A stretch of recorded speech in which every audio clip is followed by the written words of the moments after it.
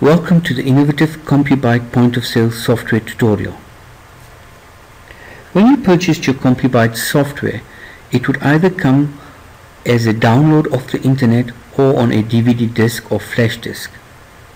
Either way, you click on My Computer, choose the location where the software resides on.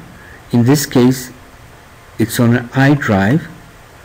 Search for the setup file and double click on it. This will begin to install the CompuByte software on your hard drive.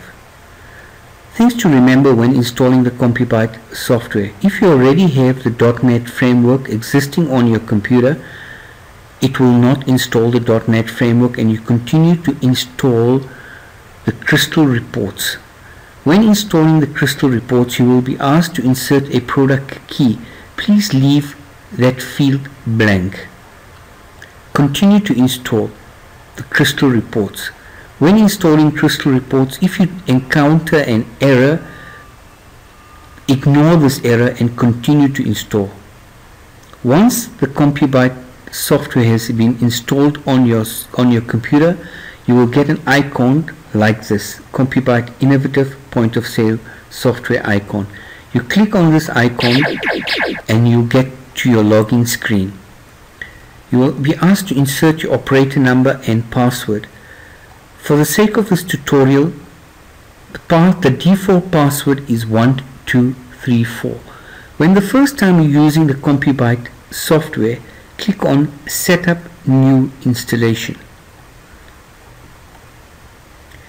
You will be asked to insert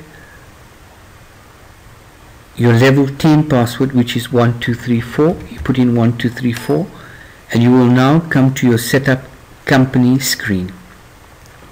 At this screen, you'll see you have a default company and next to it the edit button. We'll leave the default company as 0, the training company, for the sake of this tutorial. So we'll click on the default company 0 and you'll have your training company with your address and details. Leave this as is.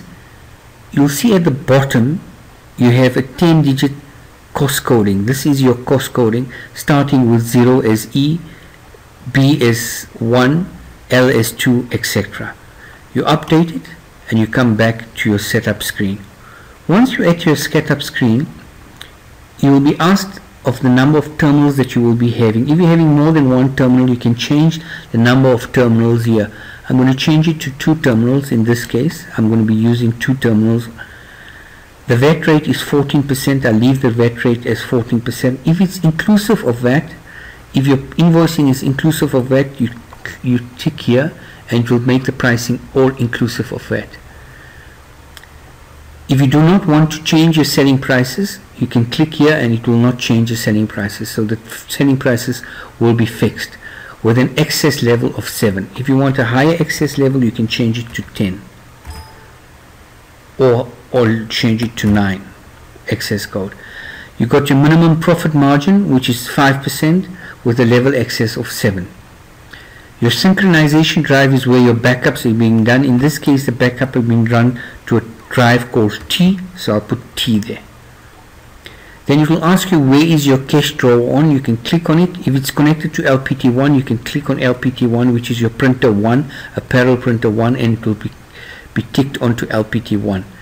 Choose a poll display. If your poll display is on, you can click it on which COM port your poll display is and you can choose your poll display there.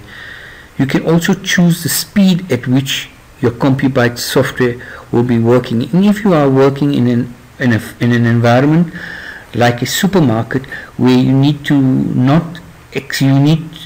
scan the document and immediately process the next item, then you will use these auto accept as 1, or accept selling price as 1, and suppress discount as 1. You have them all ticked.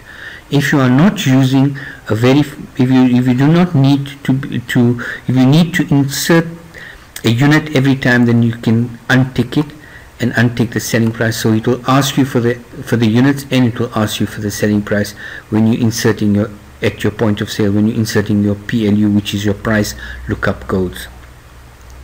Then you get at the bottom of this, you get the number of printers. You can choose how many printers you've got.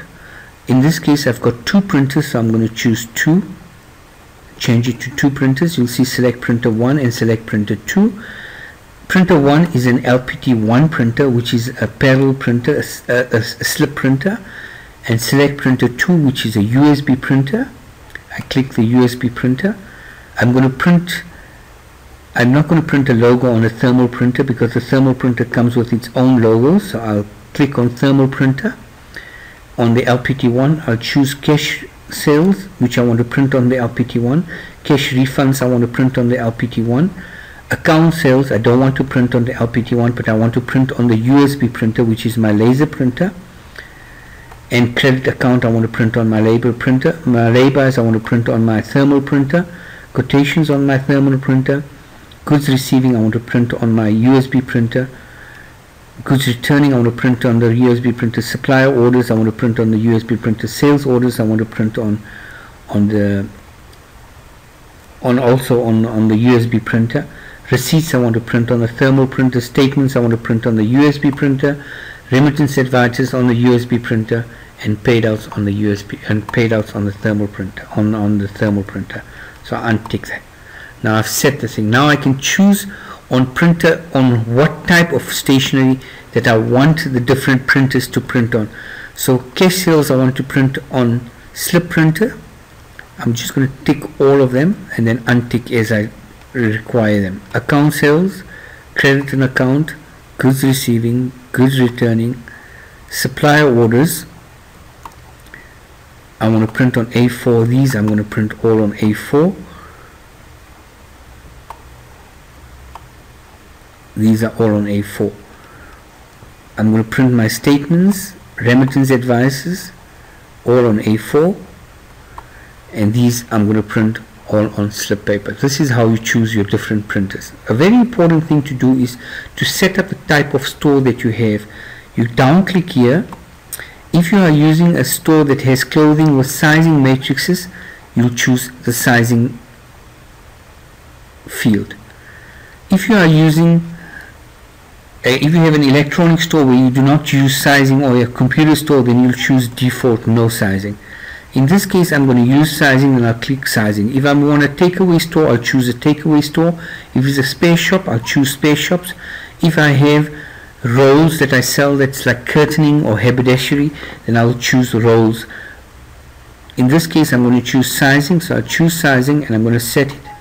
So please note, if you change the type of the store to the one set up on the installation, your stock file will be corrupted. So if you must only use this the first time that you're doing the installation.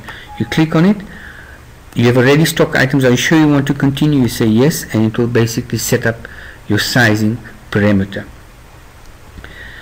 You can further set up more parameters if you want, but in this case I'm not going to set up any more parameters. If you have a head office in multiple branches, then you would basically click on this particular box. If you're at the head office, you click on this company as the head office.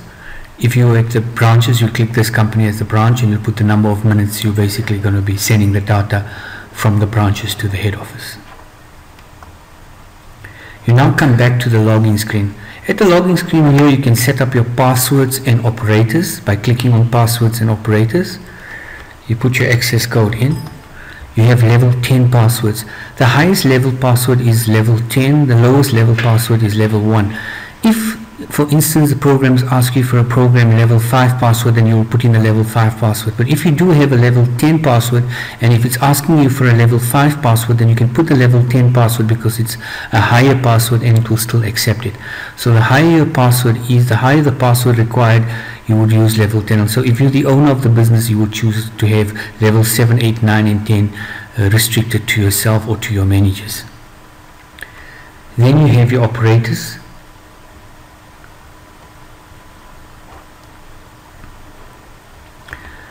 The operators are people that will be using your program. You have operator number 1. You put operator number 1, you put the person's name and the password. Then you have operator number 2, you put the person's name and password, Salim, and password 1234. Then you can have operator number 3, Joseph, and the password 786. And it's now these are the operators that have been set up on the system. That's how you set up your different operators. Also very important, if you want to change your company from your training company to your main company, you click change company, you put your password in 1234, and now you're at your training company. You can choose which company you want to change. Let's say I want to change company number 1. I click on it, I right click on it, I say edit company, I proceed, and I put my company details into this particular block. Okay, and you'll come back to the login screen. You've got your passwords, you've got your reset terminals. If the terminal number is, you want to change the terminal number to 2, then you'll have to first change your data drive in terminals to change the number of terminals that you have on your network. Remember, if you bought a single user license, the terminals will only be 1. If you bought a multi-user license, you can go up to 4 or more terminals, depending on how many licenses you have purchased. Then you've got your network set up. If you're setting up a network and you've got multiple terminals, you would basically add here the drive letter where your data resides. In this case it will be drive letter P, and I put the network path CB term 1 / C. I can put the username and the password, and I click OK. And now the terminal in your network setup, you basically see your P drive and the terminal number, and once you close it, it will automatically map to your P drive. Remember, you set up your network only if you have multiple terminals, and you will set up the network on the terminals only, not on the main server. You've now seen the tutorial on how to set up the CompuByte POS software and how to log in. Now I'll just basically show you how you can log in. Now you put your operator number in. Remember, we set up 3 operators. I'll put in operator number 3, and the password was 786. I put it in, and we're now into the computer, into the program. That's your main menu, and from here you will choose the various menu items. Thanks for listening to this tutorial.